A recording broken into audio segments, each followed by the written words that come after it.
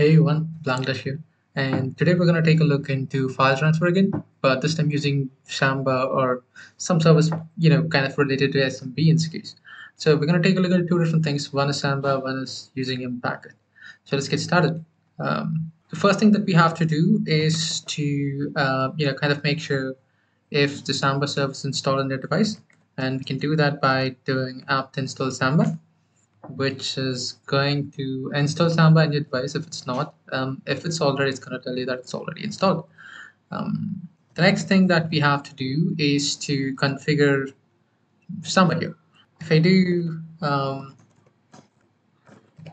lsof and then grep for smb, we can see the service is not running as of this time. So we can really check the status of the service.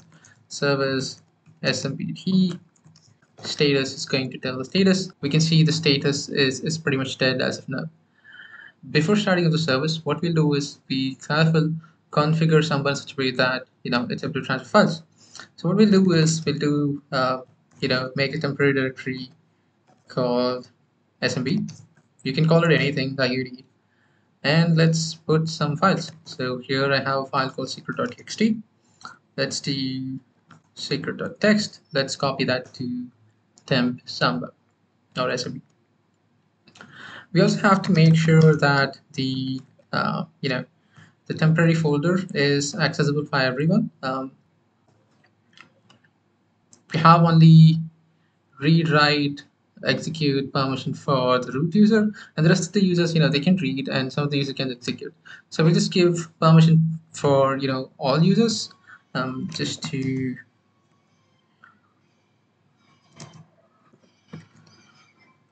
SMB. We can see that here as well, right? So let's go over and say chmod 777 temp smb. Now if I do ls-l on temp smb, you can see all users have read, write, and executable access to the directory. So let's go over and configure the Samba service, which is located in etc Samba, and it's called. There are a bunch of different files for the gdb commands, smb.conf, and tls. We are going to focus on smb.conf file. So let's go over smb.conf, and this should open smb configuration file and web. This is kind of the default file. I'm at the bottom of the page as of now, and you can see there are several different services that are already kind of configured. So we can see a printer share, we can see a print share, something like that. If we wanted to configure a share, all we have to do is kind of copy this. I'm using Vim to jump into visual mode, yank it, then paste it. So we have a T. And the one more thing that we can do is maybe let's say configuring Samba. Okay. Now we'll just edit certain parts here. Let's say you want to edit the command part. Let's say file transfer. And the path, if you remember the folder that we created in the temporary directory, we'll do temp smb. And is it browsable? Yes. Is it read only? No, because we want the other users to write stuff. Is it guessed okay? Yes. So you just turn on the features that you need. It's simple as a no answers, and then it's done. You can add a comment here if you wanted to. This is a Samba for demo. Okay, so that's pretty much it. So we've done that. We can also do tell just to confirm, right?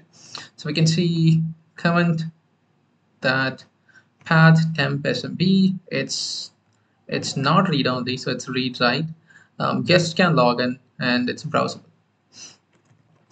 Now let's go over and start the SMB service, because if you remember, at this point in time the SMB service is inactive. So let's do service smbd restart, or you can do start to start the service, and let's do check the status now. Okay, so we can see the SMB service is active and running. Now what we have to do is let's go ahead and check if the service is running, if the port is listening, and things like that. Okay, we can see several different smbd services running. That's a good sign. And all we have to do is mount this folder over there, right? So you can see this is the temporary directory. I wanted to mount this temporary directory over the Windows machine. So let's go over. You can do that in a lot of different ways. One of them is using command prompt. You can see something like net use and then do a star. Star is basically say, you can assign any letter to it. If you wanted to assign like an X, you can do X. If you wanted to assign Y, you can do a Y, whatever it means. So what is that? So what basically is this X and Y's? It's basically the mount point. So you might have seen like local disk T, local disk G, something like that. But this is going to be local disk X or local disk Y, something like that. If you don't have a choice, just do a star and that's going to be fine. Then mention the IP address. Let's figure out the IP address of the machine. 10.0.22. Let's go over and say 22 and do what was the folder name? Public. This is something that we have to consider because it says printer here. So I'm just going to edit the file really quick, and let's actually change the name over here. Let's call it hacking, and let's service smbd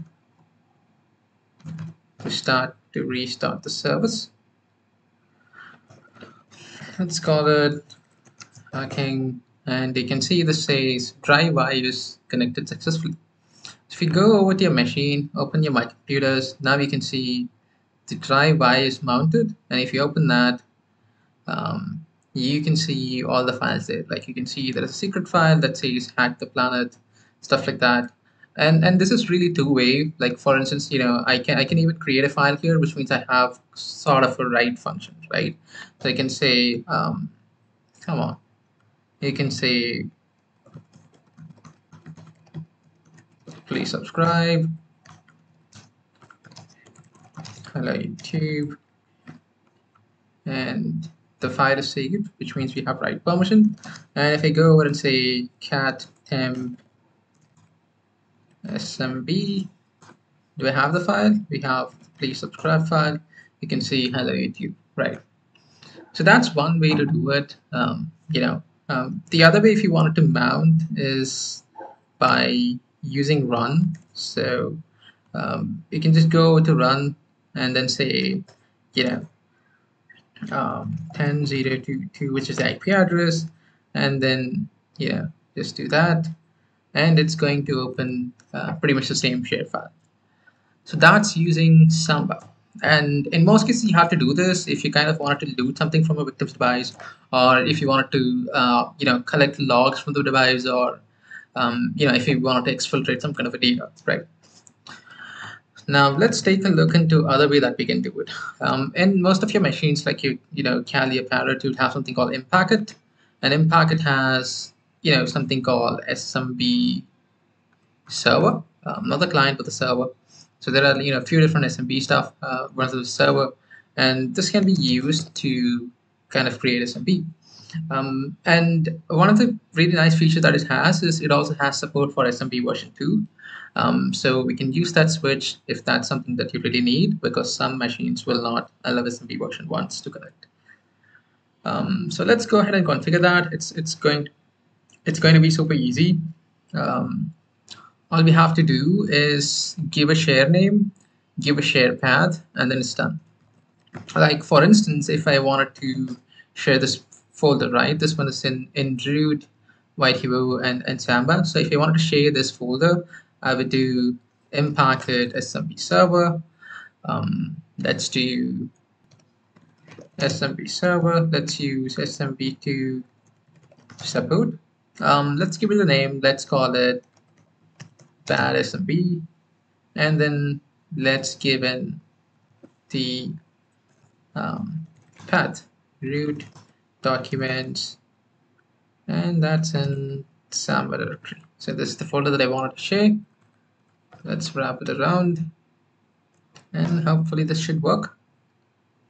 So now the service is running. Let's go over, let's see if we can mount this using PowerShell. So we're going to use PowerShell to mount the directory.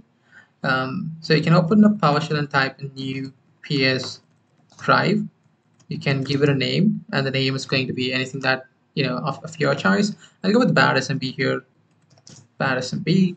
Let's do the PSProvider. Let's do FileSystem. And all you have to do is mention root, and then mention the directory that you need to mount along with the IP address. 10.0.22, and let's give the name bad smb, and it's mounted. Now we'll be able to cd in this directory, and we'll be able to read files and write files into it. I can do cd smb with a colon, and then we're done. So we can see that it's secret.txt, and let's type in secret.txt. It says hack the planet. So that is two ways how you can share files from your attacking machine to a Windows machine. In the next video, we'll see how you can share files from a Windows machine to your attacking machine using SMB as a service. So that's it for today, and see you guys over another video.